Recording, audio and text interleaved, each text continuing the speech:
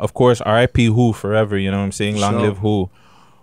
What memories do you guys have with him? Did you guys chill with him and stuff? Yeah, like that? obviously, he was my fucking. The thing is, if you don't think like everybody chills, we all chill. Everybody chills every time. Like we're always chilling. Like everybody, Janie, Talib twins, fucking who else? Fucking even older has just everybody's chilling. So like Houdini, I'm gonna tell you my first memory I remember from Houdini is he put me on my first song too. When I started. So I never rapped before. He kept on saying, "Yo, come in the studio, come in the studio." I'm like, why are you telling me come in the studio, fam? Like, I'm punking out. Like, I'm not really trying to make people hear me rap. Like, I'm like, bro, stop pressuring me. He's like, bro, I don't care. Like, come in the studio. You could do it. This guy, he's the second guy that pressures me to make music. So, like, when everybody shows me, that's what I say. Like, I already party with Houdini all the time. You go, like, parties. All of that. One thing I'll say about Houdini, he lived the rockstar life. He's real goat talking. I mean, niggas say what they want to say, but he's real goat talking. No one lived like him. You know what I mean? Like that's rockstar the only life. Guy I've seen. He show you you know what I mean. You can have money, you can live the gangster lifestyle, and you can still keep it going. Like you know what I mean? Yeah. And there's no diss to Press. I just always thought that Houdini was the guy.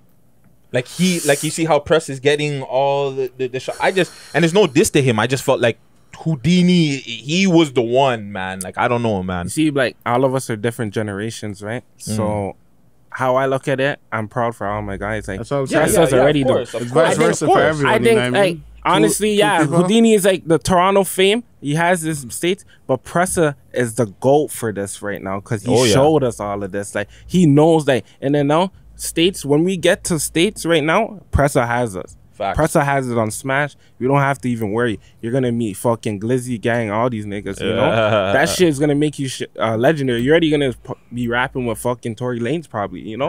Right there, right then, you're booming. You just need that one song. Look, Houdini, he Pressa put Houdini in that position too. Yeah, no, for sure. Just all say like whatever you wanna. Like Pressa is the guy for this, honestly, right now. So I don't even have to say nothing. Like Pressa is the guy. He's been booming. Attachments, even back in the days, Novocaine, like he was booming. Shout out Taliban Glizzy, man. Yeah, like back in the days, even before Pressa was even rapping, because I know everybody since we're young. I was just a little kid, the same way we all grew up.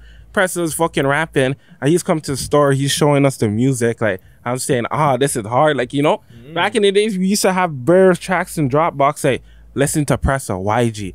All the older heads, because we just are feeding their music. Like, this is some heaters. We didn't even know they were making music. Like, Right? Yeah, 100%. I remember I had a couple of tracks on my phone. Like in our school. Because you guys had the exclusives in the school. Come on, like $25 speaker, you know what I mean? Yeah, we're out there. 14, we're in school. Like, everybody's asking, yo, can I get that song? Like, little kids that don't even know about Pressa like that, but they're hearing, like, yeah, Pressa's booming. Like, yo, can I get that song? That was crazy those days.